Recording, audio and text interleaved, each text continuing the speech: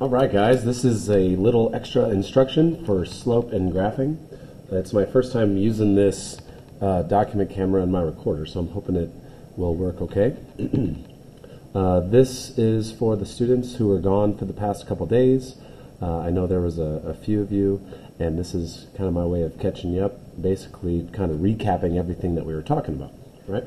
So, first couple questions deal with slope. All right, and we have to remember our slope formula. So our rise over run, which is y2 minus y1 over x2 minus x1. Very important formula for slope. We can use this whenever we have two coordinate points. So two coordinate points, we plug it into the formula, and then we can find the slope. This is different than counting the boxes if we were given a graph. Okay, so you can put it in exactly as is. If I cough a couple times, I'm sorry. It's my allergies are kind of bad, so I'm actually going to try something else real quick. Sorry. There we go. All right. The first thing I want to do is identify my y's. So I take my two coordinate points, and these are 2 points on a coordinate plane. Identify those, 3 and 5. So we can label this one as y2 and this one as y1. So that's fine. So let's plug in 3 for my y2.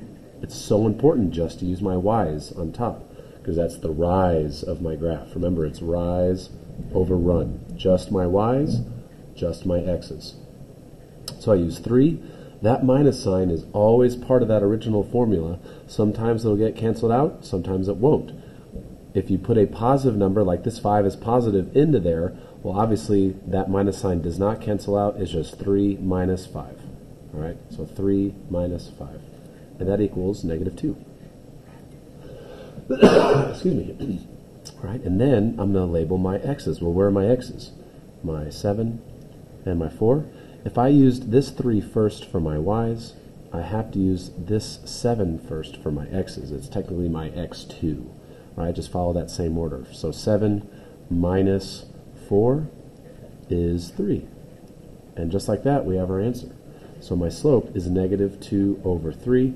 That means if we were to graph this, it would go down 2 over 3, down 2 over 3, down 2 over 3.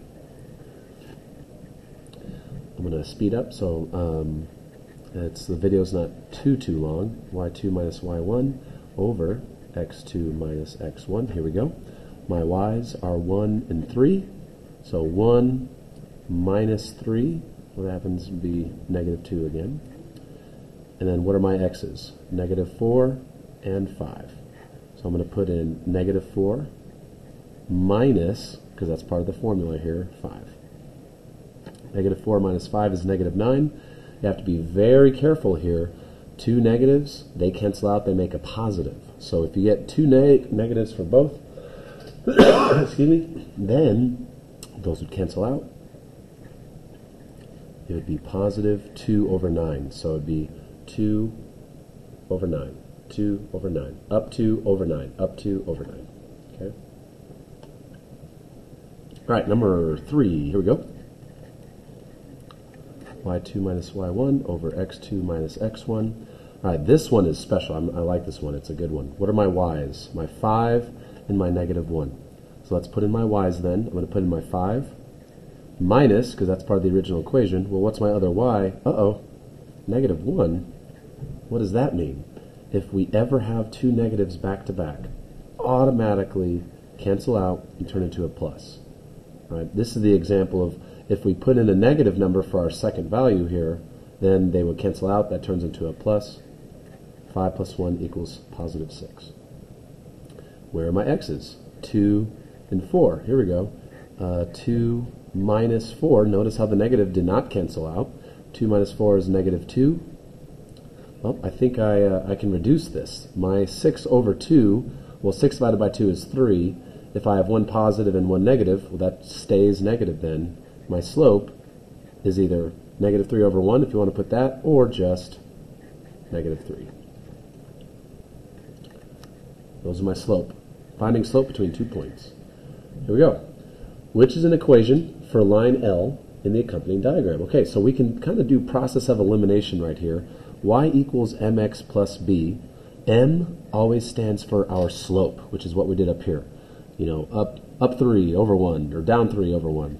This b value always stands for my y-intercept, right? So where's my line crossing my y-axis? My y-axis is up and down, so what's my y-intercept? Oh, look, -4. I can automatically eliminate d, because that's a positive 2. Where's my other -4 y-intercept? Uh-oh, there's one, there's one. Well, let's look at a and do that. Oh, crap, we can't really find out the slope, like up 2 over 1, up 2 over 1. That's kind of hard. Well, actually, I think I just figured it out. If I go up 2 over 1, up 2 over 1, up 2 over 1, if I go up, then that's a positive slope. Also, if that line is increasing from left to right, going up from left to right, that's a positive slope. Which one of these has a positive slope? Well, that's going to be B. That -2 is a negative slope right there. Boom. All right, here we go. Write an equation of a line whose slope is 2 and whose y-intercept is -3. These are the easy ones. In my general form, y equals mx plus b, like I was saying, m is always my slope, b is always my y-intercept, so I'm literally just building an equation here. The y never changes, y equals, well, what's my slope is, well, it says 2, so I'm literally just going to put 2. My x never changes, that's my other variable. And then what is my y-intercept? Well, it's -3, so I'm literally just going to put -3. Sweet. All right, these are meant to be pretty easy as well. An equation whose graph has a slope of -2 and a y-intercept of 3, well, that's y equals, I'm just going to build it like I did before. If my slope is -2, that's -2, and then x. My y-intercept of 3, well, that's a positive 3. Well, which one is -2x plus 3? No, because that's my y. I have to have my y first. X equals, that doesn't make any sense. There's y equals, but 3 is my y-intercept. Here, that's wrong because that's my slope. Y equals -2x plus 3. There we go. That's B. And when creating this, I didn't realize that these were really the same questions. Slope -2, y-intercept of 3 again. Here we go. -2x plus 3 again. Where's -2x plus 3 plus 3 plus... There we go. -2x plus 3. Same. These are just the same lines. Okay. Almost done with this page. Last one. Write an equation of a line whose slope is -2 and whose y-intercept is +1. Okay, well, same thing. Y equals, there's a lot of -2 slopes on this page. -2x, because that's my slope, -2. That value right there, it's not m, but it's -2.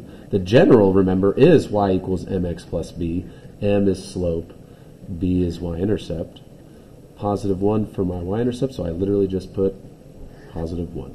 So it's y equals -2x plus 1. All right, 3 more. These are the kind of hard ones. All right, here, these are the, like I was saying, the more difficult ones because we have to convert these equations into slope-intercept form, y equals mx plus b. So we have to get that y all by itself, right? And we're going to do that through just a couple steps using algebra. So I'm just going to rewrite my equation over here, 3x minus 4y equals 12. It's the same equation, right? So I want to get it in this form, and then I can graph it. All right? And this is what I want you to get in the habit of. Circle that y, because we're getting that y by itself, then split your middle, or split your equal sign.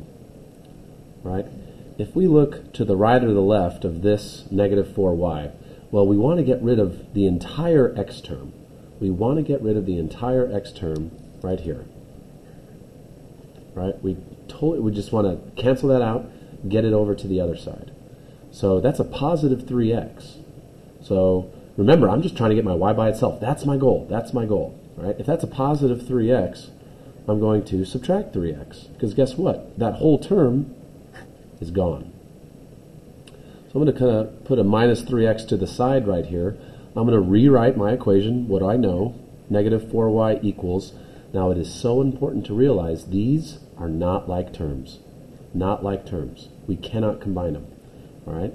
So what we want to do, though, is put it in this form right here. So it would make perfect sense to put my negative 3x listed first, because that's the first part of the right side of my formula, and then my 12. That's a positive 12, so I'm just going to put plus 12.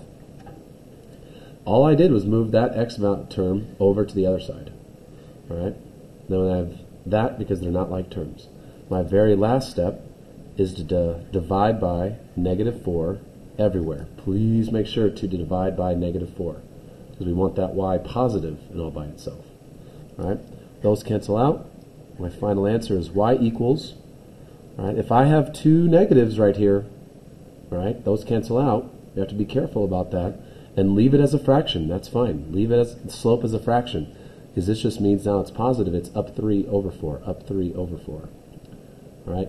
What is 12 divided by negative 4? Well, one positive and one negative make a negative 3. So my final answer is y equals 3/4 x minus 3. All right? Now let's graph it. Okay? So negative 3, 1, 2, 3 is my y-intercept. So draw a point at the negative 3. And like I was saying, it is up 3 over 4. There's my other point. And the next one goes off graph. That's fine. I really only need 2 dots. That's totally fine. We always go to the right. When we're graphing, we always go to the right after we go up or down. Right? It's a positive slope. That means from that point we go up, and we're always running to the right if we're starting from the y-axis. So there's my line. Okay. I'm going to go relatively quick on this one. This one, we see parentheses. Don't be confused with the parentheses. That just means we have to, boom, boom, distribute to get rid of the parentheses. Okay, so I'm going to rewrite my new equation over here. I still have y plus 5 equals, well, to get rid of the parentheses, I'm just distributing. 2 times x is 2x. Okay, I'm multiplying by using the distributive property. 2 times 1 is positive 2. Oh, sweet. Well, if I want to get that y all by itself, let's look to the left or the right. What do I have to get rid of? I have to get rid of that positive 5. I'm going to subtract 5. Where do I subtract 5 from? The 2x or the 2? Well, from the 2, because those are like terms. You can only do it with the other like term. And that equals 2 minus 5, negative 3. And we are done. My y drops down. It is all by itself.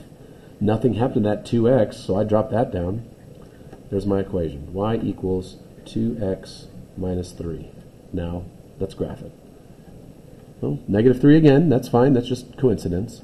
Negative 3 again. Now, with 2 as our slope, well, what's 2 as a fraction? 2 over 1. All right, so we need a whole number. We're just running to the right 1. Up 2 over 1. Up 2 over 1. Up 2 over 1. There's our line. All right, very last one. This video will be about 15 minutes. All right, here we go. I'm going to rewrite my equation over here. 3y plus 6x equals 12. Excuse me. I'm going to circle my y. That's what I want to get by itself. Split my equal sign. Well, there we go. Let's look to the right or the left. What whole term do I have to get rid of? I got to get rid of that entire 6x. So if that's a positive 6x, I'm going to subtract it. Cancels out. Boom. Gone. Gone. Now I'm going to subtract 6x over here. Please be careful. This is, once again, not like terms. Right? So I'm going to rearrange my equation now. What do I know? My 3y is all by itself.